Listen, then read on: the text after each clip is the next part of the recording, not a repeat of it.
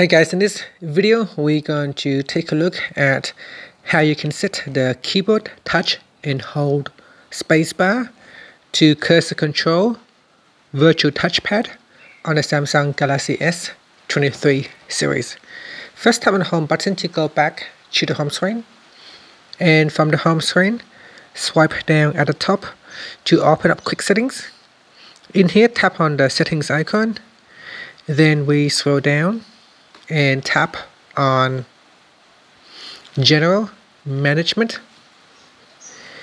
Next, we scroll down and tap on Samsung Keyboard Settings.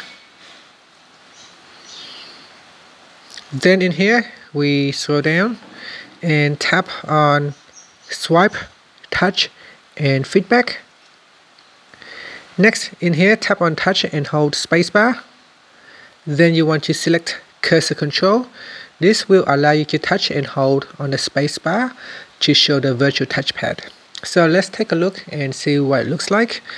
Let's go back to the home screen by tapping on the home button. Then we open up Samsung Notes.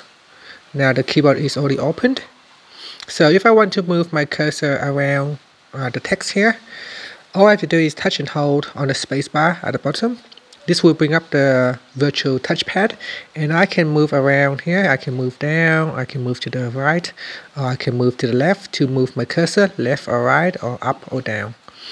And that's it. So that is how you can control the text by using the virtual touchpad right here to move your cursor.